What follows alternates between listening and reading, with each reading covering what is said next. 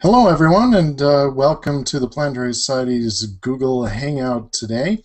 I'm joined, will be in just a few seconds, by Matt Kaplan, host of Planetary Radio and media producer for the Planetary Society. I'm Bruce Betts, Director of Projects for the Planetary Society, and we're hanging out today, and we'll be talking about Matt's trip that he just got back from to the ALMA Observatory, the giant ALMA Observatory, the largest observatory in the world, depending on how you measure things. It just got opened. Hi, Matt.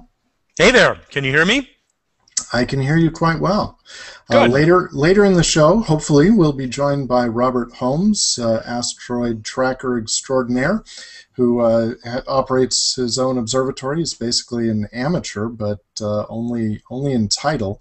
He's got some amazing telescopes and turns in more asteroid tracking observations than just about any other observer in the world. But because he's in the middle of Illinois, we're having some technical difficulties as he tries to connect through a cell phone internet connection. So hopefully Bob will be dropping in on us. But in the meantime, we have plenty of fun and excitement from Matt. So let me point out a couple logistical things, and then we'll get you fired up there, Matt.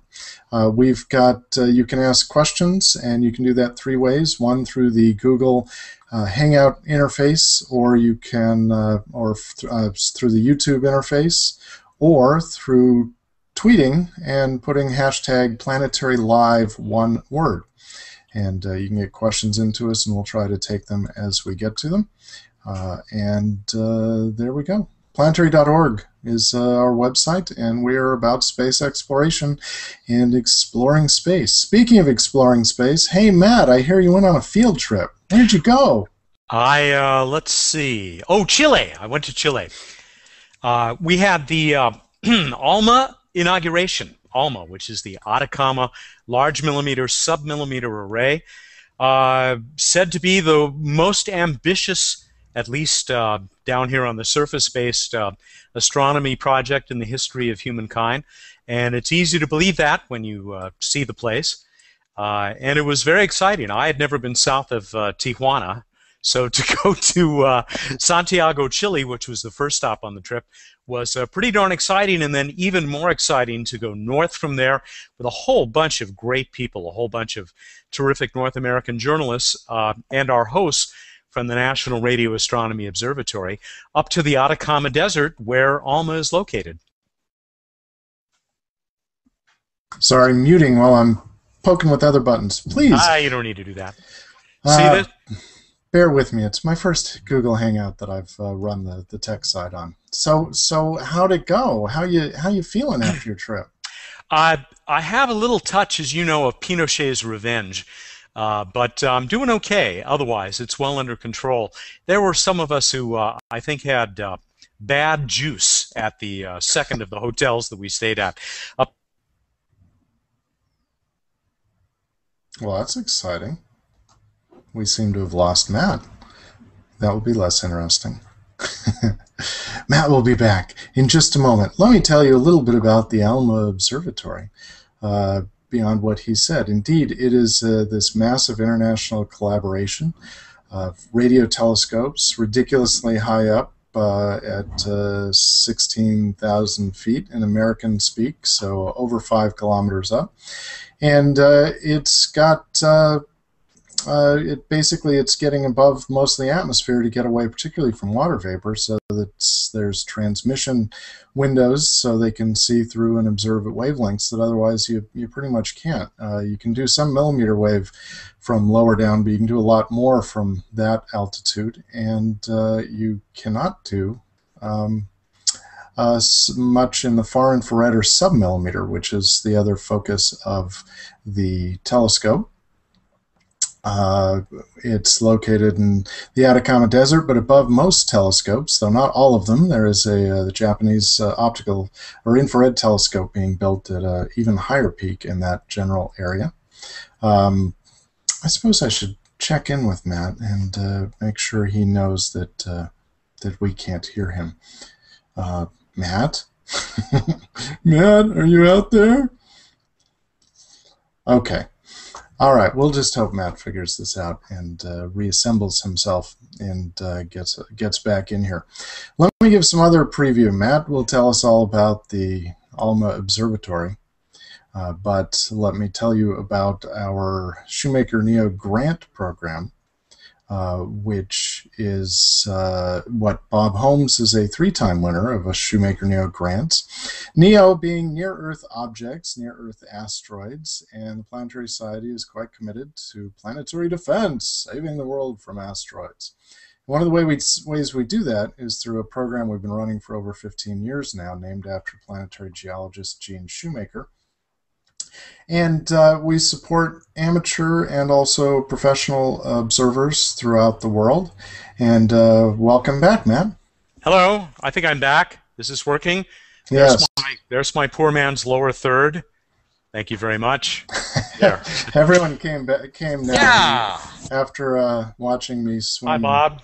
in circles. Google Hangouts bringing you unreliable webcasts for, I don't know, maybe a year now. Bob, can you hear us? Yes. Okay, great. So we are live and going out, and actually what I will do, Matt just dropped off and you weren't connected, so I was babbling on first about the gist of ALMA, but let me finish since I was mid-sentence talking about Shoemaker Neo grants that we are supporting amateurs and also professionals that in looking and particularly tracking asteroids. We'll talk about that later in the hour, but it's one thing to find them, but you need a lot of observations to know their orbits and know whether they're dangerous and going to hit Earth. And Bob Holmes, who just joined us, is one of the world's experts and gathers tons of observations about that. Bob, if it's okay, we'll come back to you. You're welcome to hang on as is, or you can mute audio and video, or you can just hang out and talk with us. And Matt, you're fully on board now, right? I think I'm back. All right. So I was giving some introduction to ALMA as looking in the millimeter and particularly in the submillimeter where you can't see through the atmosphere very well at all. So that's why they put it so ridiculously high up. Why don't you tell us more about the observatory and details about it and what they do? Sure, and I'll show some great pictures too. I don't know how far we got before Google decided that I shouldn't be part of this hangout, but I don't. It may have been personal. Yeah, I'm sure it was. Thank you, Sergey. We flew into Santiago and then met up with this huge group of North American journalists and made our way back up by plane to the Atacama Desert. And as you said, you are at that point in a very dry place because it's really the moisture that you really want to get beyond with these big radio telescopes in this band of frequencies, of wavelengths. And so the day after we got there, we all got on this beautiful bus in San Pedro de Atacama and drove about 45 minutes over to the ALMA property, which has been granted to it or made available by the Chilean government, which is a partner in the project. And you drive across this incredible desert. I mean, talk about magnificent desolation. The first place you actually reach that is of any meaning is the OSF, the Operations Support Facility, which is already at about 10,000 feet. But then you go, or we went on, to our little visit to the high site, the AOS, the Array Operations Site. And at that point, you're at 16,500 feet. So you're up above a great deal more of the atmosphere and of the moisture that would interfere with this amazing array.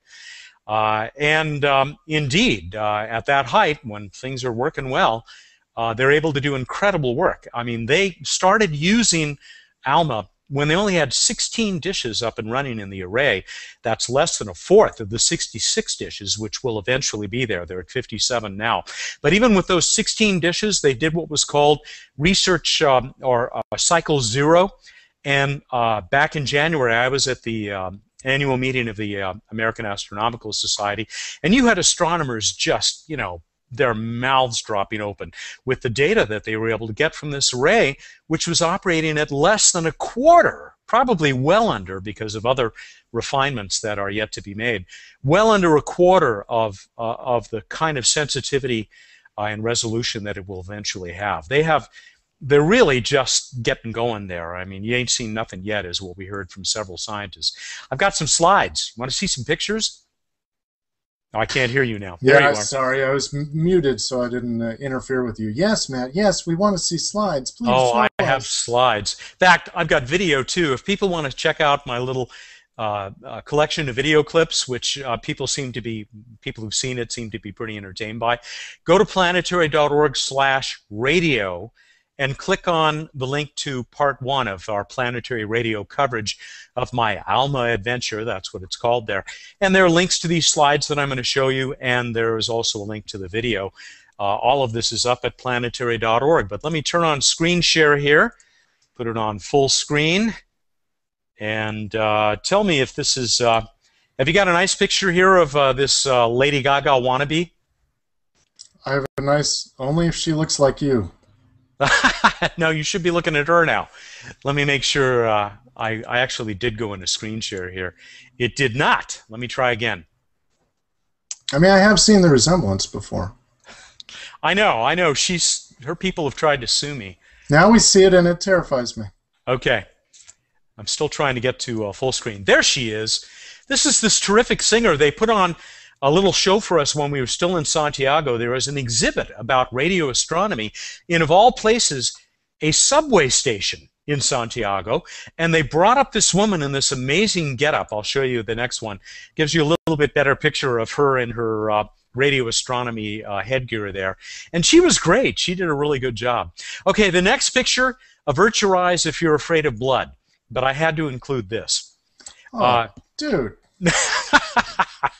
This is what you get for trying to help unload the luggage in a non-OSHA approved bus at the Santiago airport. But I'm fine. I was fine. You know, head wounds, they bleed a lot.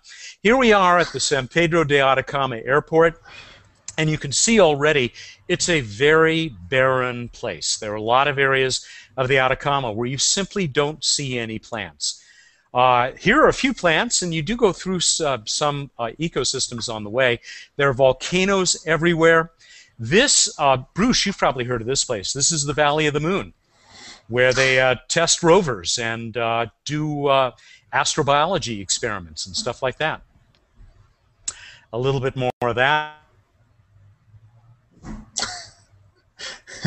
Now just imagine the rest of Matt's slides, and hopefully Matt will come back in just a minute.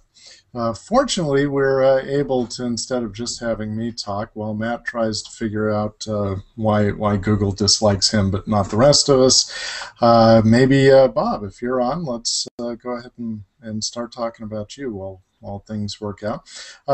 Bob Holmes is the director of the Astronomical Research Institute in Illinois, USA, and he is one of the most prolific observers of near-Earth asteroids in the world. He's a 3-time receiver of the Shoemaker-Neo grants from the Planetary Society. Maybe you can tell us first a little bit about your observatory. Yes, Bruce. Can you hear me okay there? Yeah. Okay. Yes, we've got 3 operating telescopes right now, and the telescopes we're working with right now are a 24-inch, a 30-inch, and a 32-inch telescope. And all 3 of the telescopes are basically used for near-Earth object observations.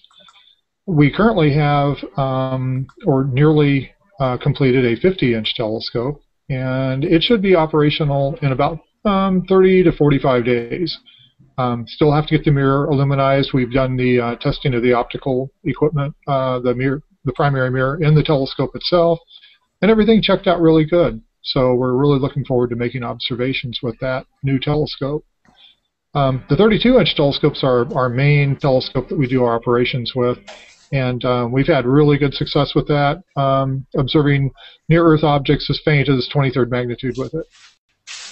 Wow. Wow. I see Matt's back. That's impressive. Hello, Bob. Sorry about that. Second time that okay. Google has let me down here.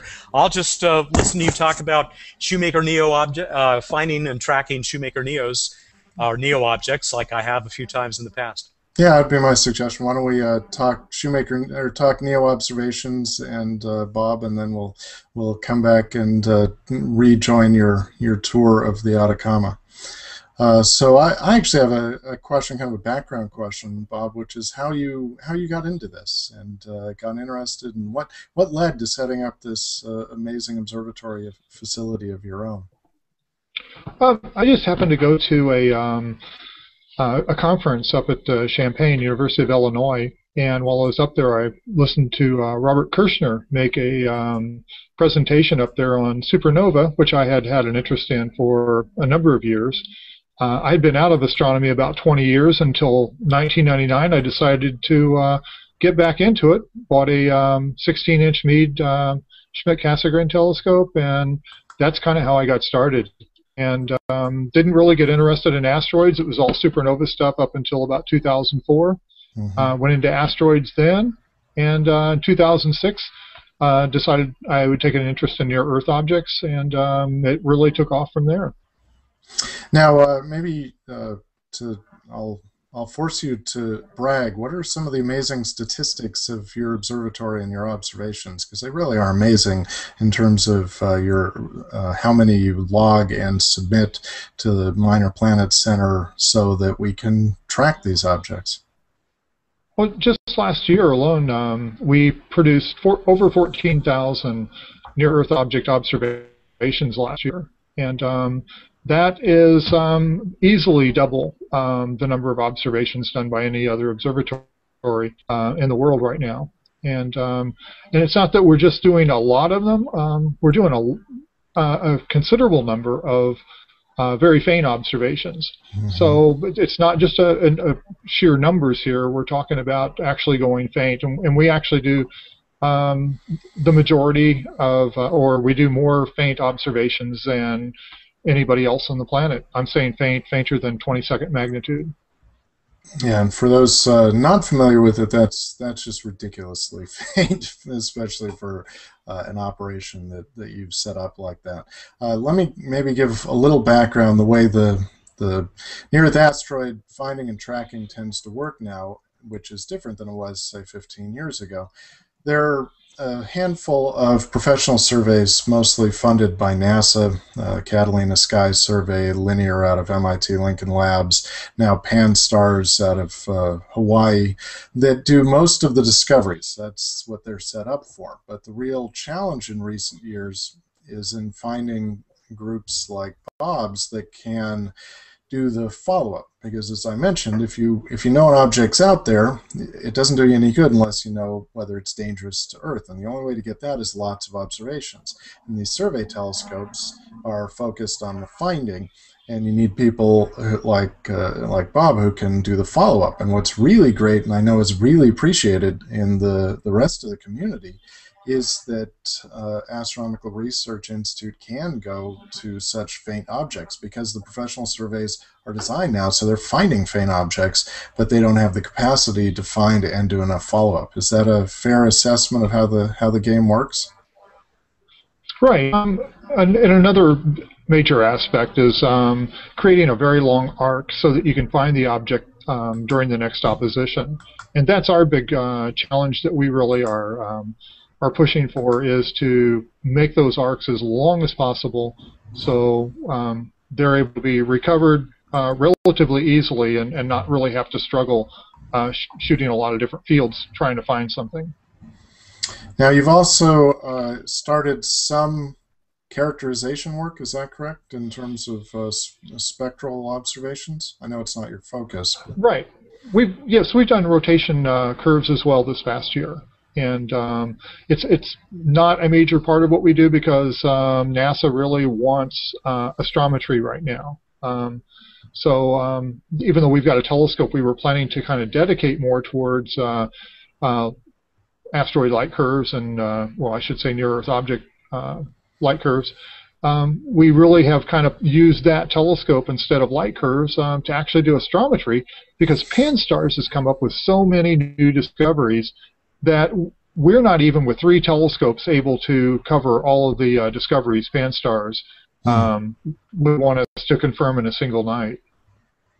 So astrometry, just for definition purposes, is position on the precise position on the sky, basically. and light curves is tracking the brightness of the asteroid over time, and from that you can extract things like rotation rate and spin rate and things like that. That a fair characterization of those two things, Bob? Yeah, that's right, Bruce. Exactly. And but the main focus NASA's asked us to do, though, is to really confirm these objects and follow them up, create a good long arc on them. Mm-hmm. Let's see. Why don't maybe you can give us more detail on your telescopes and your buildings that you use and your software analysis and just how you carry out a process on a given night as well. Meanwhile, I'll try to dig up pictures of a little of your setup. Yes, the telescopes we work with, they're all prime focus instruments. They're fairly simple. It's a roll-off roof observatory rather than a dome, so that the dome doesn't have to track where the telescope's positioned in the sky. It alleviates one more thing that you have to keep track of. We prefer a telescope we can just kind of scan across the sky with and not have any issues with coordinating where the dome slit is.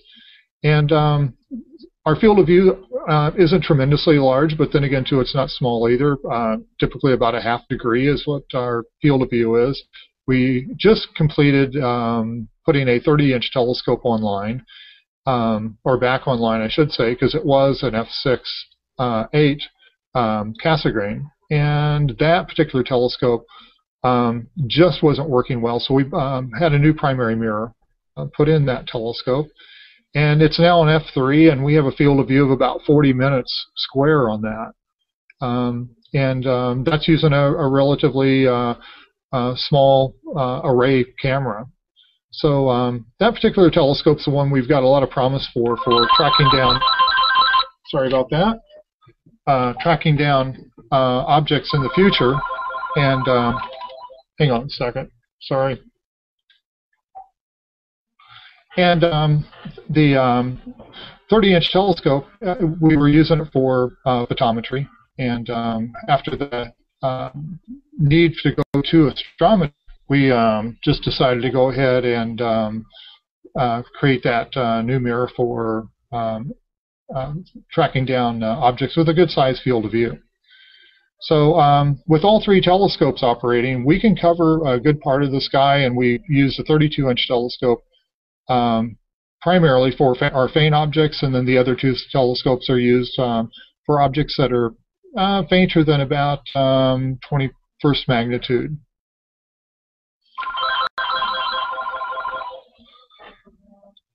Hang on just for a second, sorry about that. You're popular, man. Meanwhile, let me put up, I guess not very large, but a picture of Bob with the 32-inch telescope. Which, yeah, sorry, it's not bigger than it is, but you get the idea that this is serious hardware. And then let me pull up I guess, the mount for the new telescope. Hang on just a second. There we go. So, can you see that okay, Bob? And others? Yeah. And so that particular telescope, that's the 50. That's a 50-inch telescope. It stands about 23 feet tall, so it's not a small telescope at all. It weighs about 3.5 tons, and we built that particular telescope from scratch. It was not done by professional construction. We did it all ourselves. You can see the primary mirror right now, as you can see, it's uncoated. We've got the primary mirror out right now, ready to go to the Clausine in Illinois for get the aluminizing done on the mirror. And as soon as that's back, in about 3 to 4 weeks, we'll put it back in the telescope and start our polar align and get the telescope operational for near-Earth object observations. Great. So so how big a crew of people do you have working with you doing this stuff? Well, it's myself as far as running the telescopes and doing the observations. And I do have several people who help out running the astrometry on these objects. Basically, that's analysis of the images so that you can put the object positions into numbers so that they can be submitted to the Minor Planet Center. And we use Astrometrica as our primary tool for extracting our measures of these near-Earth objects for submission to the Minor Planet Center. Let's see, I've got some comments from online. I guess from Denny Hinke, what kind of scope and software are needed to do new observations done with a manual 12-inch Dobsonian? And I guess the question is, what can one see with that?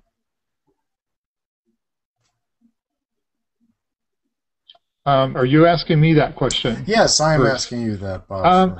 Yeah, that would be a really difficult tool to use as far as astrometry is concerned, or photometry.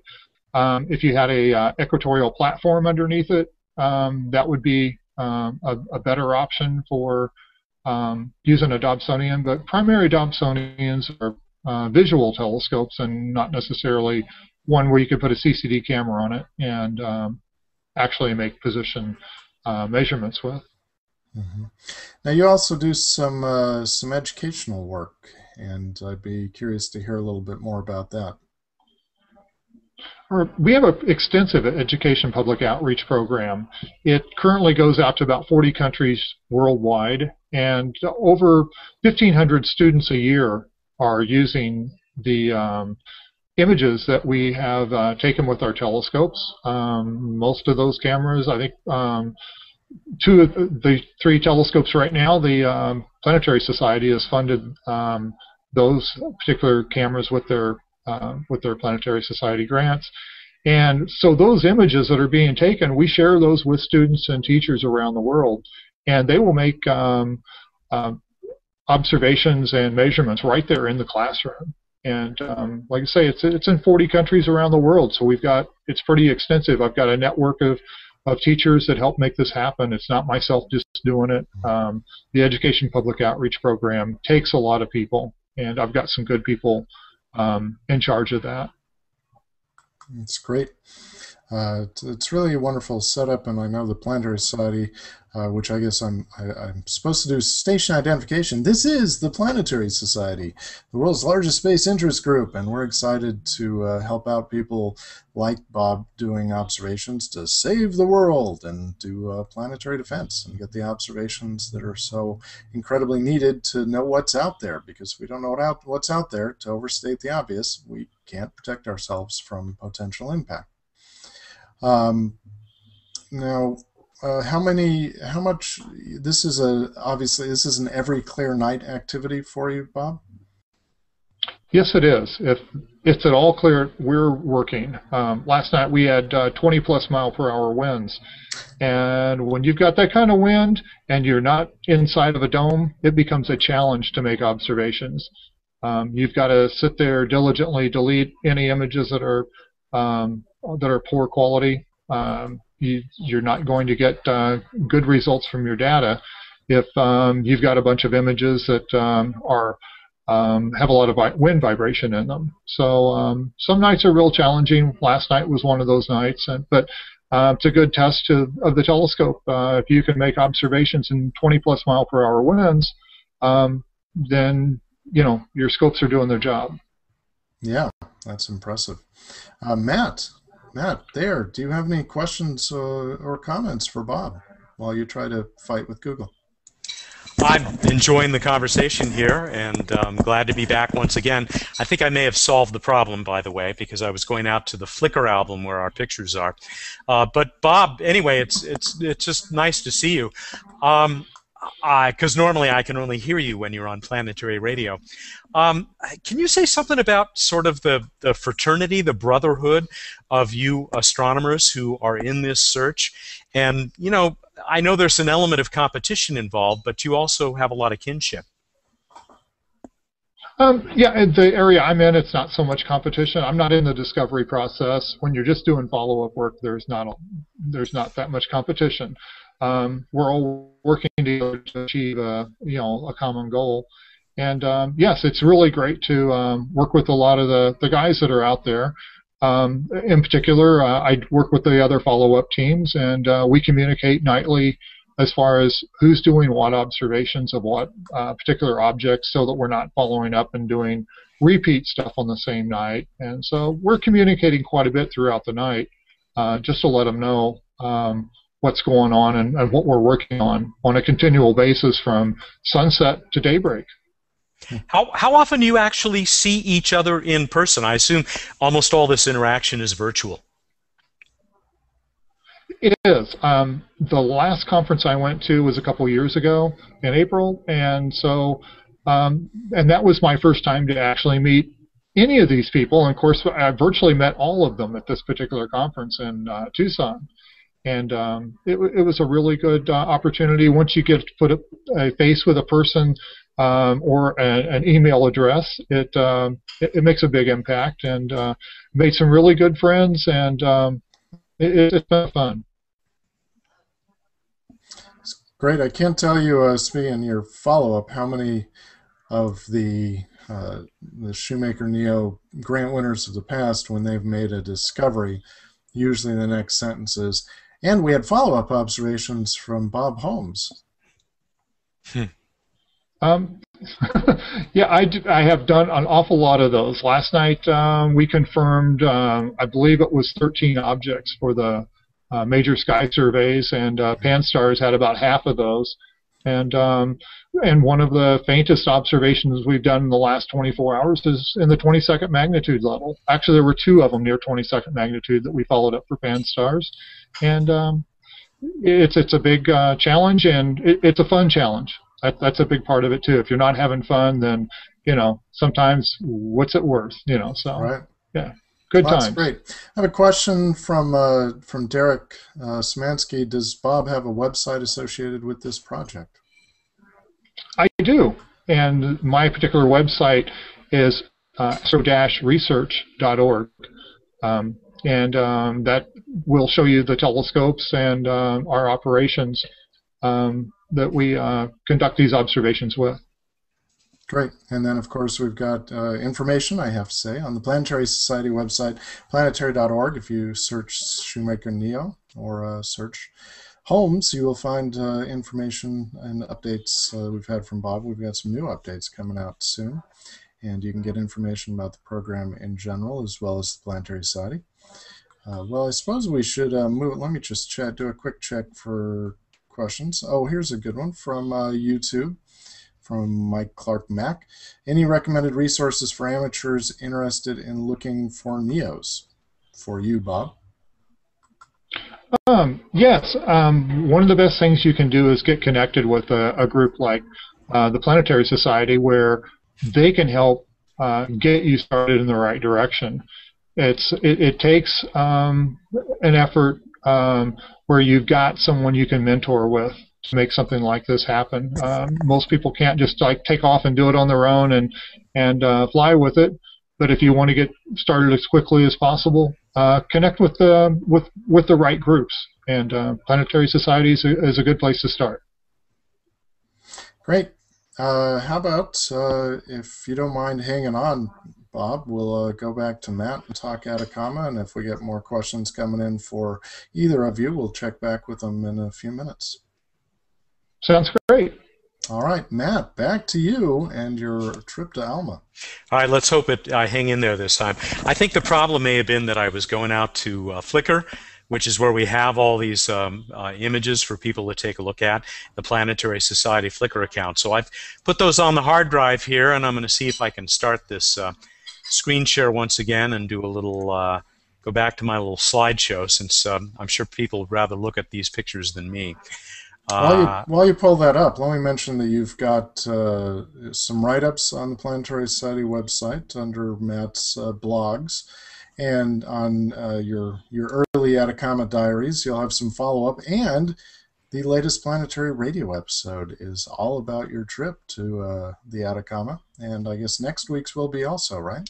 Yes, far too much to cram into one show. In fact, I'm going to have to leave a lot out no matter what. So I'm going to try and put some of the complete interviews up on the website. where people can, if you hear a snippet of somebody that you like on the radio show, you can go there and hear much more. But Okay. particularly the video, I think, is really fun. It's about 6 minutes of great clips from ALMA. So go to planetary.org/radio, and then you've got a link to the video from there, right, Matt? That's right. So are you looking at some slides here now? Looking at your, yes, if I'd stop talking. So I don't know where we were here before, but this is on the way to the ALMA site. I'll go back to it. And this is the Valley of the Moon, which, Bruce, you may be familiar with. They test rovers here and do astrobiology experiments. So you drive out of San Pedro de Atacama, and finally you reach the vast reserve where the ALMA site is. And this was a very special event there, so they had all kinds of banners up. We got there for Media Day, and this is some of the international media, since it is a very international project. And you are surrounded by volcanoes. That's grandfather. That's what the natives in the area call it. Here is what kept us alive at the high side at 16,500 feet. This is in the bus on the way up to or about to leave for the high side. That's Al Wotton. I'll go back to that. That's Al Wotton, who really is given a lot of the credit for conceiving of a facility like ALMA, and he's been working on this project for 30 years. And I'll let the slideshow keep going here. Now we're at the high side. Notice, absolutely no vegetation, 16,500 feet up, and this is what you're looking at, the second highest human structure on Earth, the highest being a train station in Tibet. There's the array in the background, and I got to figure out how I can pause these, and it doesn't seem to want to let me do that. So let me see if I can do it this way. This might be a better way to go, even though you want to have quite as good a view. This is inside that second highest structure on Earth, and this is the correlator. This is the world's highest supercomputer. But it's more than that. It also is probably the most powerful single-purpose computer in the world at any altitude. And it's necessary because ALMA works, is able to turn these 66 individual dishes into one gigantic dish through interferometry, which we don't have time to go into here. But it's all based on crunching just enormous amounts of information, and that is done by the correlator. And the correlator is doing a terrific job of giving us not just signal from 66 dishes, but from one dish, which eventually will be as if it was one dish 16 kilometers across. They're not quite at that level yet, but they will be before too long. This is Alejandro Sanz. He's the lead in taking care of the correlator. And really, I wanted to include this picture because notice the tubes leading into his nose. He's got an oxygen backpack. He's got tanks on his back.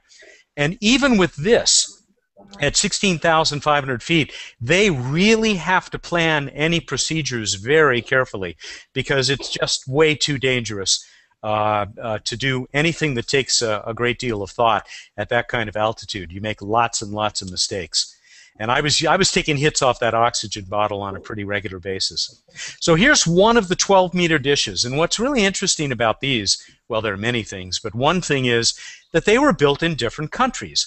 Basically, the ALMA consortium came up with the specs, and then they told Japan and they told Europe and they told the US, okay, go ahead and build dishes. And each of the groups, each of the areas on Earth that was building them took somewhat different approaches. For example, the Japanese dishes have magnetic drives, while the US dishes have geared drives, and yet they all work very, very well. Now, this really doesn't do these justice. You have to see them moving in unison, doing their cosmic dance. And you can see that in the video that we have up on our website. Again, an easy way to get there is from planetary.org/radio and the ALMA Adventure Radio Show, but it's also in the video section of our multimedia drop-down menu.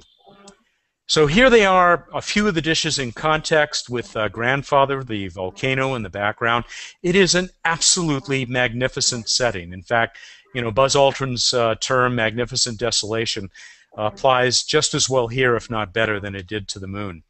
Here is the really clever way that they've come up with to service the electronics inside the dish, mostly the front-end electronics, that are the first place that actually, the first equipment that actually detects that ever so tiny signal coming from back across the stretch of the universe.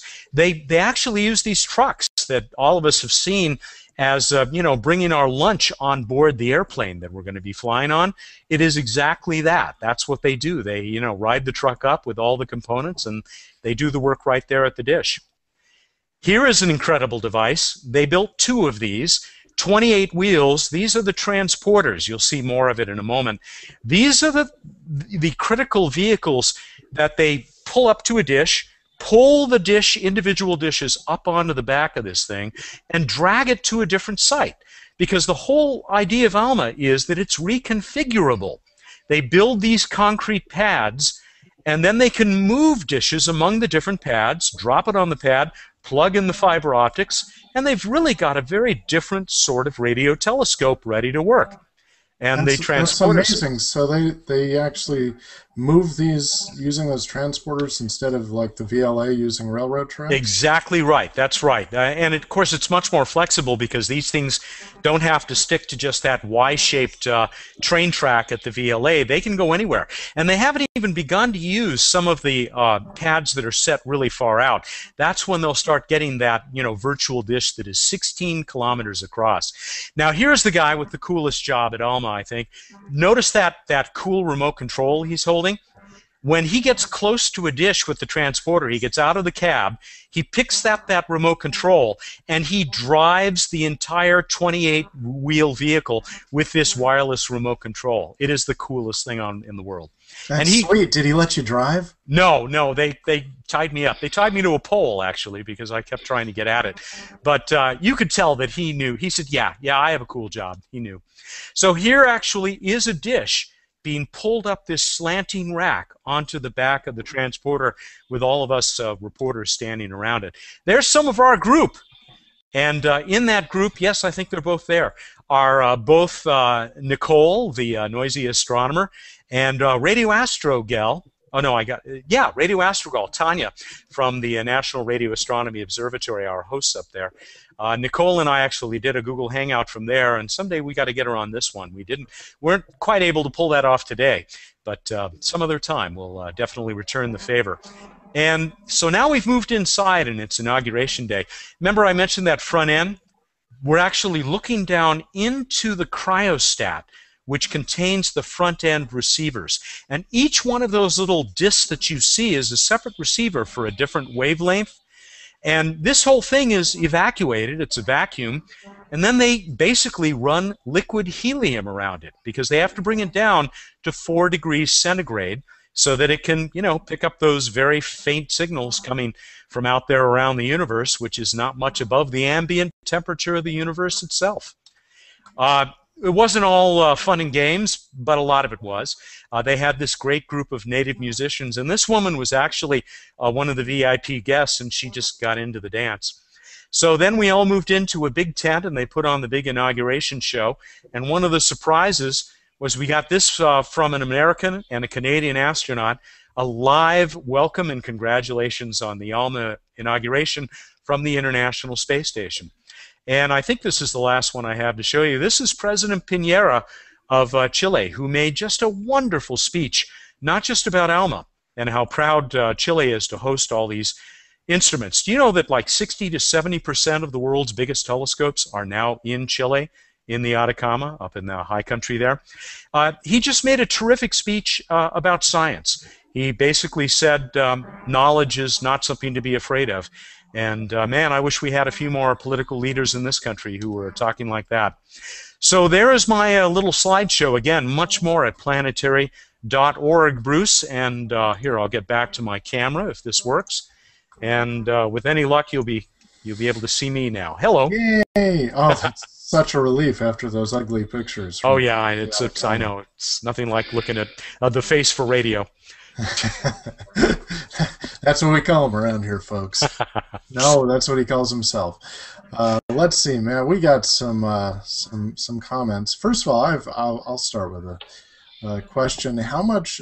I'm amazed at how much they have that is actually at that high altitude? Do they? I assume they still have control rooms at lower Oh altitudes yeah. where they do the day-to-day. Yeah, that's nobody sleeps at the high site. It's you don't want to do that. I mean, I really needed that oxygen a couple of times. Um, People who work up there generally don't do more than a 4-hour shift because you just can't hack it at that altitude. You'd think maybe you'd get acclimated. Well, not really.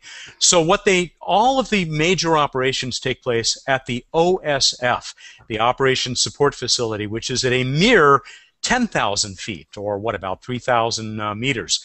And it's much, much easier to survive down there. And there is a terrific control room down there, and that's where we spent most of our time in the couple of days we were at ALMA. Some comments, questions from Andrew Planet, who's also been putting up all sorts of helpful links. Would it be possible to have more oxygenated, sealed, higher pressure working in living quarters high up in the atmosphere, like at ALMA? It's an interesting question. I was told that when they were putting together the correlator, they actually did pipe oxygen into the rooms, and they can still do that. They can selectively run oxygen into some rooms, but that wasn't in operation when we were there. Pretty much all of the staff up there were wearing those backpacks with tanks, and they had the tubes running up to their noses. The rest of us just had those aerosol cans with the mask that we pressed over our faces. But I mean, you can tell it's not an inexpensive or easy way to run a facility, but it's working. I mean, it really was worth the trouble. Any idea how often they have to reload the cryostats, reload the liquid helium in there? You know, don't quote me, but I think I was told by the guy that I hung out with, Skip Turkle, who is the just recently retired head or the lead for the fabrication or the design and fabrication of the front ends in North America, and actually sent sort of Heath kits to the other places that were building these front ends. Skip said, I think that they go for about a year before they have to be taken down. These liquid helium circuits are remarkably stable now, and it's pretty much off-the-shelf technology nowadays, which is pretty amazing. But how often do they have to refill? I don't know how long they have to refill, but I know that they have to sort of take the whole thing down. I think he said about once a year. Yeah, because they've got to do refilling more often, presumably, but still impressive. Other things from online, from Bill Campbell. Great facility, fantastic science awaits. Thanks for this, Matt. My pleasure. Also been posting some useful things, and I want to make sure I share with Bob the comment from Andrew Planet, how fortunate humanity and all other species are in having people like Robert safeguarding the Earth. Thank you, Robert. Ain't that the truth? Thank you. All right. Just checking, but let's go back to you, Matt. You got any more tidbits for us? It seems like quite an amazing adventure. So are they, other than adding more telescopes, they are fully operational at this point? Well, they would tell you not exactly, because they still think that they can go a long ways in evolving the software that is so critical to making an instrument like this work. And then once those 9 additional dishes are up, as I said, they have to start moving them to those outer pads, which, as I understand it, Bruce, you would know better than me, because they're going to have a much bigger aperture, they're going to get higher resolution. And it truly is incredible already what they're resolving. I mean, people should go to the NRAO ALMA site, and you can just Google it that way, and you will see some of the amazing work that has already been done. I mean, they are looking where optical telescopes just can't go, looking through the clouds that obscure stars that are being born. And you can actually see this happening now. Looking at protoplanetary disks, where you can see the gap in the disk where a planet, you can't see the planet, but you can see where the planet has cleared the dust out of that disk. And then they're already announcing, they've just come out with these press releases about some of the earliest galaxies that formed in our universe. And that is one of the major targeted goals for ALMA, to tell us about, you know, when did these huge structures start to form in our universe. And And, like I said, every scientist I spoke to said, you ain't seen nothing yet. It's going to be just an amazing instrument for another 20 or 30 years. I think it emphasizes one of the key themes is that in order to study planets or the universe, space in general, we need to use lots of different wavelength bands. They all do something different for us. And the challenge with things like submillimeter is it's so affected in the atmosphere by water vapor. Some things you have to go to space, but obviously they found a way to do it, and it all pieces together. Which reminds me to shamelessly plug my free introductory astronomy class that's online right now. You can go to planetary.org/Betts class, BETTS class, and get more information. But I'm teaching those lessons every week, and I harp relentlessly about the importance of all these different wavelength bands to understand space. Can I make just one other complimentary remark? Not only do you need an instruments that can monitor many wavelengths, but we're in the era of big science. Whether you're talking about super colliders or big telescope arrays. This is $1.5 billion project. And each of these groups, Europe, East Asia, and the US and Canada, wanted to build one of these. By putting their money together, we got a much greater instrument than anybody could have built individually. And this is the project, the NSF, National Science Foundation, has put more money into this project than any other project they've ever done, about $500 million. And it just shows what can be done in this kind of international consortium. Make science, not war. I think this is an interesting show that we've put together because we have you talking about one of the most expensive ground-based telescope facilities in history, and Bob representing the pinnacle of the almost one-man operations and still contributing valuably. The trick is to figure out pick the areas where you need each of these. Bob, do you have any last comments, thoughts, reflections, things that you forgot to share or that we didn't ask about? No, but I really did enjoy the radio telescope presentation by Matt. That was great. Thank you very much. Yeah, it was quite a trip. Yeah, good job, and thanks for sharing. Let me just I think tie us off so we end out on time. Remember, we are the Planetary Society. You can find out more at planetary.org. If you like what we're doing, what we do here, you can do everything from retweeting, +1, thumbs up, or take the next steps. And if you haven't already joined as members, join us at planetary.org and consider donating to our projects and the support we provide to people like Bob to help save the Earth, and in all our other projects try to involve people in space exploration, get them connected, just like we've done, hopefully, here with today's Google Hangout. Sorry for the technical glitches we had along the way, but hopefully you enjoyed it and learned a lot. Matt, you got any last comments? Just a correction. I think I called Skip Turkle. I don't know where I got that. His name is Skip Thacker. Sorry about that, Skip. Great guy, took me on a little tour of the front-end lab. And we had a nice talk about liquid helium. And make sure you check out Matt's latest planetary radio at planetary.org/radio. This week and next week, giving even more information on his tour. Check out that movie that you can find the link from planetary.org/radio. Check out my class at planetary.org/Betts class, and check out information about our Shoemaker Neo grant program and all the great stuff that's going on with that. Also at planetary.org, search for Shoemaker or Shoemaker Neo. And don't forget to enter the Space Trivia Contest and catch the random space fact each week from Dr. Bruce Betts. Oh, that is an entertaining segment, isn't it? Yes, you have a chance every week to win some spiffy prize, from Planetary Radio T-shirts to Bill Nye's voice on your home answering machine. So check us out. We've got good stuff.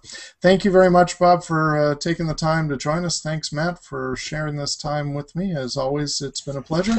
And my ALMA hat back on for the end here. Here we go. I kind of wish you'd worn that the whole time, especially because I don't even know what to do with that, man. Thank you very much. Thank you, everyone. Thank you. Good night.